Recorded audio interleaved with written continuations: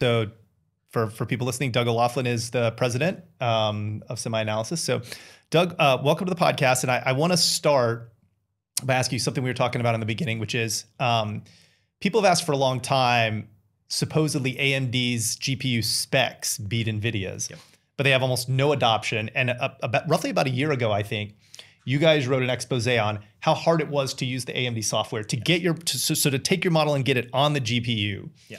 And it seems like that was, from the outside looking in, it seems like there were lots of things bubbling up, but that was the catalyst that got Lisa Su's attention, got her to maybe put a Tiger team on it. And now AMD stock's up about 80% this year or something like that. And they seem to be winning some deals. But like, tell us the inside story about like, why did you guys decide to do that? And did it actually have the impact that I think it had from the outside?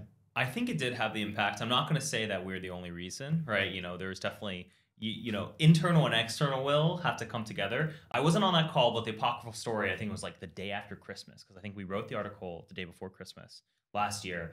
And Dylan and the technical team were on with Lisa. And in the beginning, she kind of like was really dismissive. Like, hey, this is like, whatever. Like, oh, is this true? And essentially knew she was like head of Rockham and doing like a great job. We meme with him all the time on X. And he's like, yeah, it's actually all true. And like, we like help bug fix like these little gem shapes and like all these things that like just to make a working accelerator. And like our takeaway, because we spent a lot of time doing and bug fixing and working with AMD is like, dude, yeah, it's probably impossible to inference on it, and nothing's ever been trained. And so we wrote this big thing, and AMD took it seriously. Like there was a huge sense of urgency to catch up.